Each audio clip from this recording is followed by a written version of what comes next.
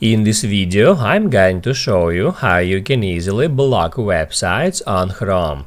Be sure to watch the video to the very end so you don't make any mistakes, and of course do not forget to like this video and subscribe to my channel.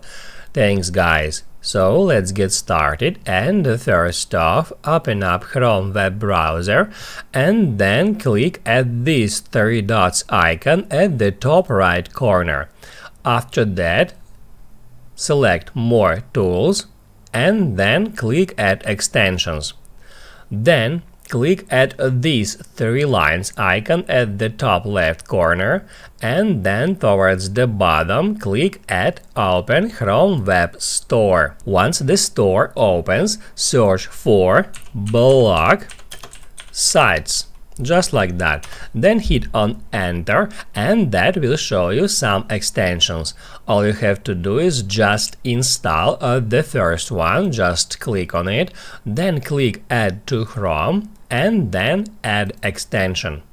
It may take some time, up to 5, maybe 10 seconds, and after that you will be taken to that web page where you should first off click right here at Maybe Later, then Yes, I'm sure.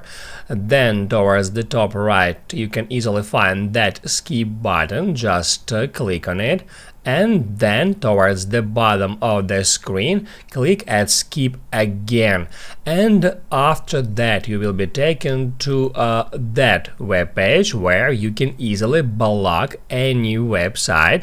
All you have to do is just enter the URL of website right here in that URL field.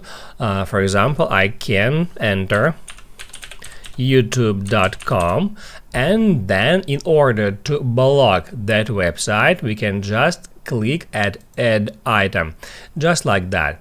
After that, if we go to youtube.com, it will show us that kind of page, and that's how that extension works.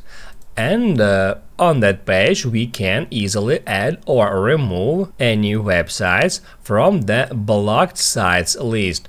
To remove a website from that list, all you have to do is just hit at that trash icon next to it, and then if we go to YouTube, it will open up YouTube homepage.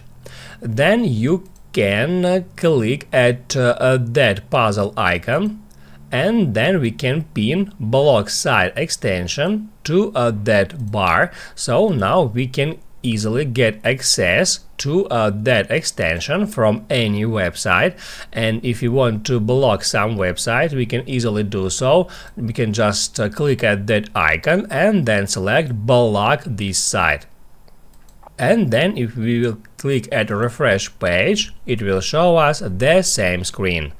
Now you can write down in the comments below if you have any questions about that tutorial, hit the like button if you like that video, and see you in the next one.